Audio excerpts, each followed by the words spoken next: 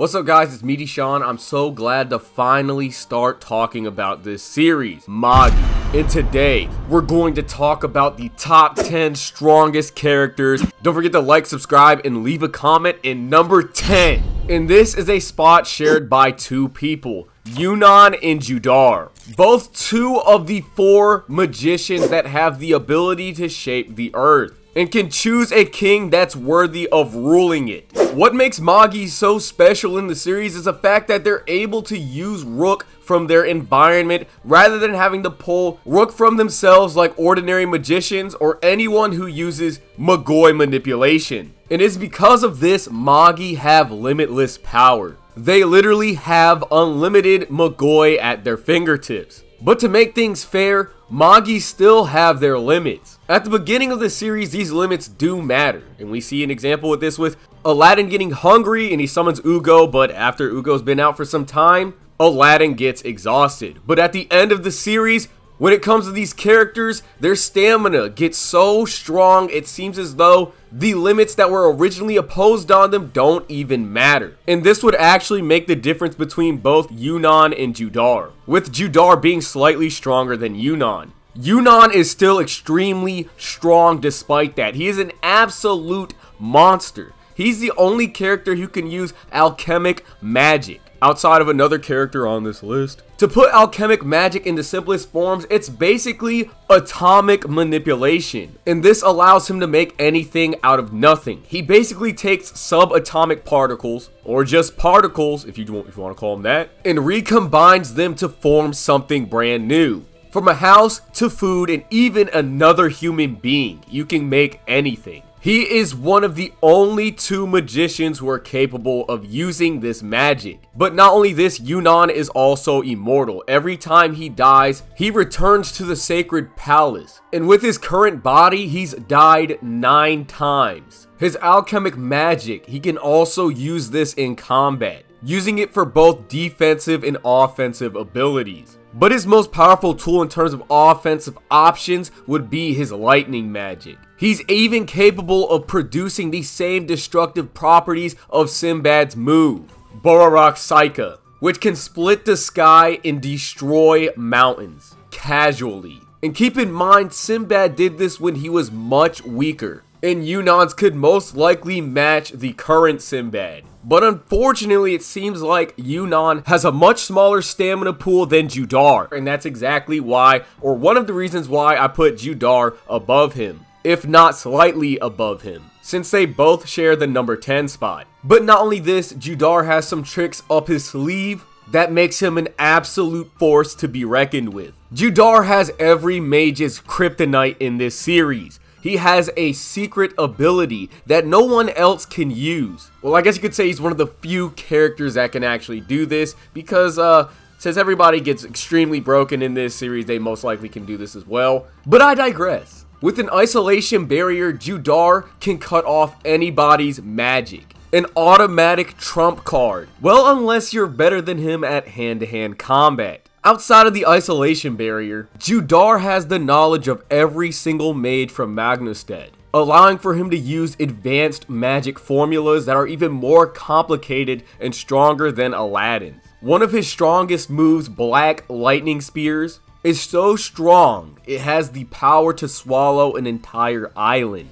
The storms that he can conjure are so vicious when he adds wind magic and ice magic to it. His ice hurricanes will absolutely decimate you. But not only this, Judar has another form. It doesn't have an official name, but I'm gonna call it the medium form. When Il-Ra was going to land and destroy the planet during the war at Magnustad, this giant black ball known as a medium, which is a build-up of a bunch of black rook, was used to summon him. What makes Judar so frightening is that he's capable of practically reenacting this event and becoming that same monster. This would mean everything he would make contact with would die. as he would steal rook from everything and only get stronger as he absorbs it. The maximum magic of 13 metal vessel users couldn't even kill this single medium, and Judar has access to this power. Honestly, I can't pick between the two on who's stronger because they each have their pros and cons, so I think it's fair that they both share the number 10 spot. As for number 9, we have Arba. Outside of David, she is probably the most intimidating character in all of Magi. She is the greatest swordsman in the entire series, and Solomon's sword master. Nobody can stand a chance against her in a sword fight, and as the leader of Al-Thamin, she is so strong. Cohen, one of the few characters that could potentially rival Sinbad, was truly afraid of her. And Cohen was one of the only 3 characters that could use multiple djinns. She is so strong, she could repeatedly summon magic on the scale of maximum magic. She can do all of this without even trying, just by slashing her arms, her claws. She is capable of splitting the ocean. And she can use Alladin's mom's special technique, Bor al-Sam. But to make matters worse, she's also a Magi, so she also gets the perks of being a Magi. She can completely immobilize any opponent using her spell, Funeral Puppeteer. But not only this, she also has a medium form, just like Judar. And she can also summon all of Al-Thamin to fight for her. If you fight her, you are fighting every single member of this organization. This would include every single magician that helped destroy the previous world known as Almataran. They're so strong, they're capable of using every single maximum magic from every single djinn in the series, because their powers originate from the 72 god staves that metal vessels are derived from. And on top of all of this, Arba is unkillable. You can be stronger than her, but despite that, that does not mean you can kill her. She only has one counter. You'd have to rewrite her body on an atomic level. If you blow her up into pieces, those pieces will unlimitedly put themselves back together. She is immortal and has been alive for over a millennia. Oh yeah, and an isolation barrier can actually counter her.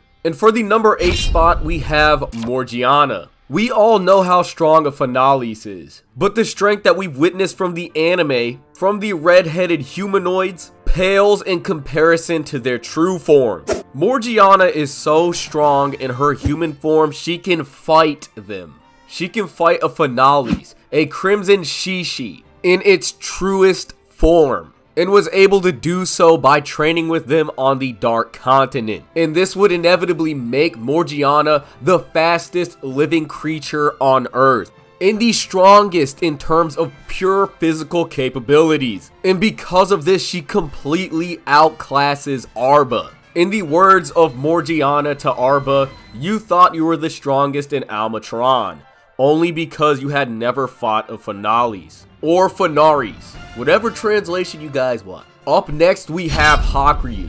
He is one of the only 3 dungeon capturers that can use more than 1 djinn equipped, with his current amount being 2, Zagan and Belial. And both of these djinns are extremely broken. But first, let's talk about Zagan. Zagan's special ability is that it can create life out of nothing. The most basic practice of this would be Hakuryu using wood and creating plants to help him fight during combat, practically giving him unlimited flexibility and options. But not only this, Hakuryu can conduct his Magoi into bacteria and single-celled organisms and create monsters that can do his bidding, creating a storm of monsters that can easily swallow the opposition's army. The amount of variety that Hakuryu has at his disposal with just Zagan alone seems like it would be enough. But unfortunately, it isn't. If Zagan is the djinn that creates life, then Belial is the djinn that manipulates it, including your soul. Belial is so strong that its power is akin to which King Solomon used to seal Il-Ra. What he used to seal away a god. It may not be able to be performed at that same level, but what it's able to do is cut away at somebody's soul. If Belial touches you, your soul will be sent to another dimension where no one will ever find you. If you were to cut your arms or legs, they are not simply cut off. They are gone forever.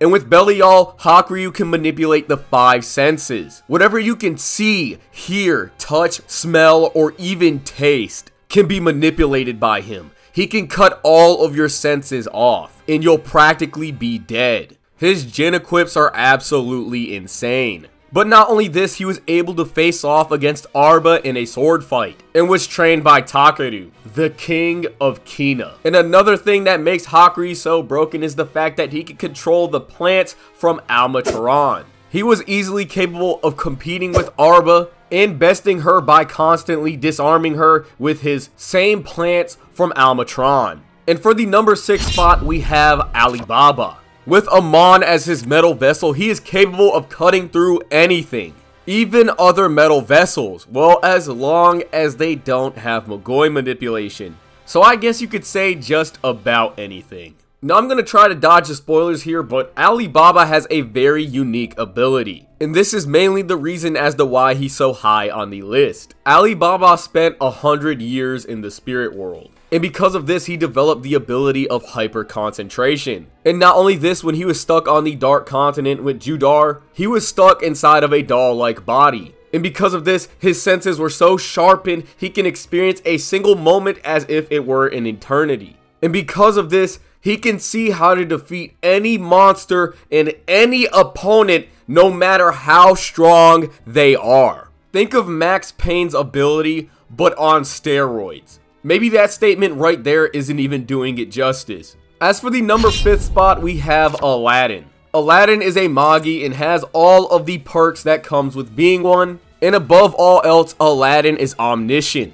Yes, you heard that right. Alladin with Solomon's wisdom is all-knowing. He is so strong he can use magic from both worlds, Earth and Almatron. And because of this, Alladin is also capable of using probably the most cruelest magic, or one of them inside the series, hitting you with pure propulsion. You are endlessly sent in one direction and you will never come back, and there is absolutely no counter to this. You will never return and you will move in that direction forever. Alladin is so strong, he is capable of single-handedly taking down Arba and all of Althamen. Alladin becomes so strong no one can ever touch him, as he wields Solomon's magic. He warps space and can deflect any attack. His alchemic magic is so strong he can practically make anything, even something as complicated as a human being. At some point in the story, he perfects magics from both worlds, and can develop a shield that no one can penetrate, not Arba, Sinbad, or even Solomon. And he eventually surpasses his father. As for the number 4 spot, we have God Solomon and Ill-La.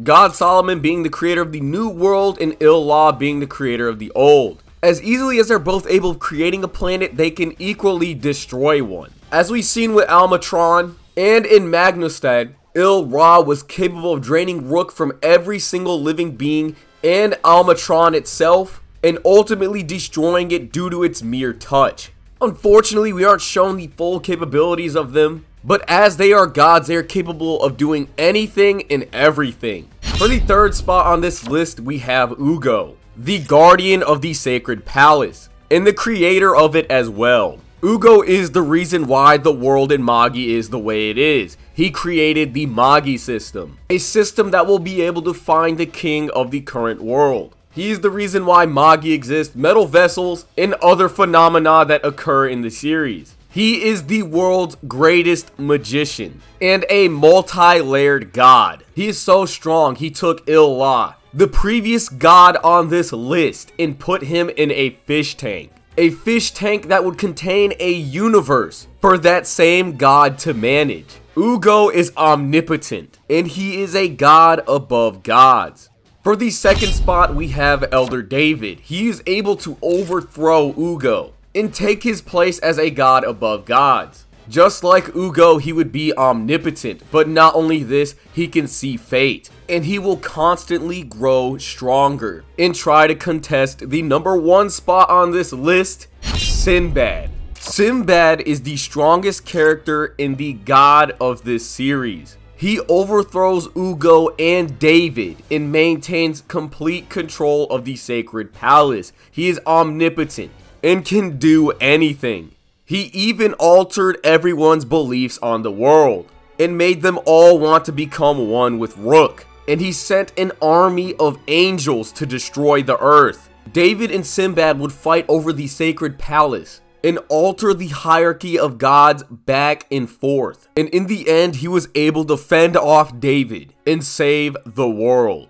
If you guys enjoyed this video and wish to see more Magi content, don't forget to like this video and subscribe, and I will see you guys in the next Magi video. Do you agree with this list? If not, comment yours below, and with that, I'll see you guys later.